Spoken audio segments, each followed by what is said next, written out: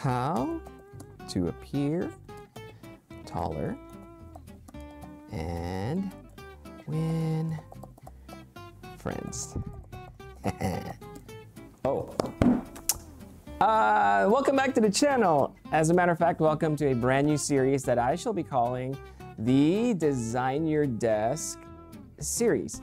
So anyway, this series, I will be sharing a couple of different products that I think you will appreciate to elevate that workspace. So over the years, I've been sharing my workstation or workspace or work desk over on Instagram, and people seem to like it.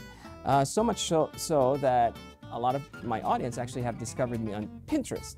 Interestingly enough, because back then I didn't even have a Pinterest account. This week we will be starting with one simple item that I think can definitely change the mood of your workspace.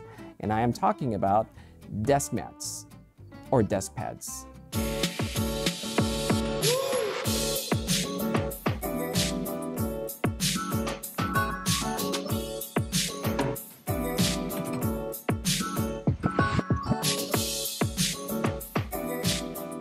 So if you're watching this video, I'm assuming that you already know how much a desk pad can change the look and feel of your space. But the problem is there's way too many of them out there, and they're all at varying different price points. So what I'm gonna do is I'm gonna try to explain what you get from a cheap desk mat or desk pad versus the one that's a little bit more premium. And we will also be exploring some unique ones that have just started popping up in the market.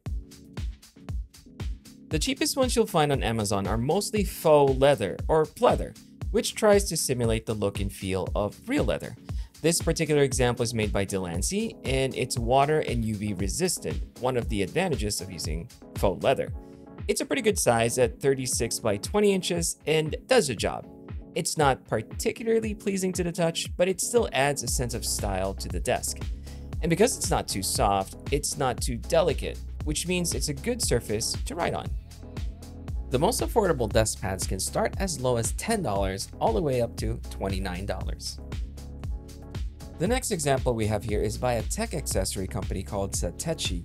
The size is a bit smaller at 23 by 12.2 inches, and it's made out of polyurethane leather. While it's not real natural leather, it still does a really good job at mimicking it.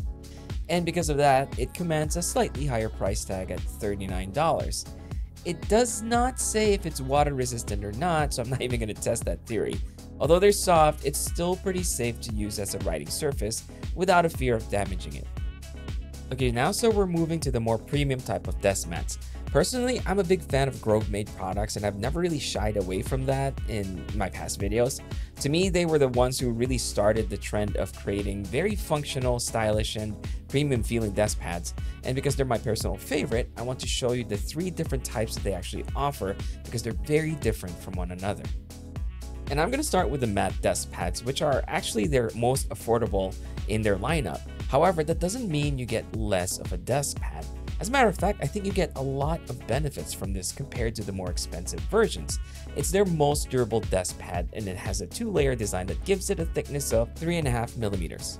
The top layer is natural linoleum, and the bottom layer is made out of natural cork for that added cushion. The surface is smooth and is great for writing and using your mouse with. Because it's durable, you don't necessarily have to be gentle with it. However, it's not self-healing, and it's not intended to be used as a cutting surface. Price for the matte version starts at $40.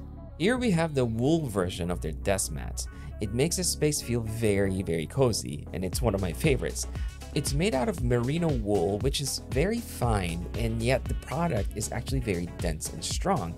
I love typing on it, and I feel safe resting my camera gear or any other tech item on top, just because it has a very cushioned feel. Using a mouse offers a bit of resistance, but not enough to make working on it unpleasant. Because it's so soft, it's not really ideal as a writing surface, and although it feels delicate, it's actually water resistant. Also, I'd be careful not to spill any coffee on it. The wool versions start at $50. Grovemade's most expensive versions of their desk mats come in leather, and the reason being is, using Grovemade's own tagline, they are made the hard way.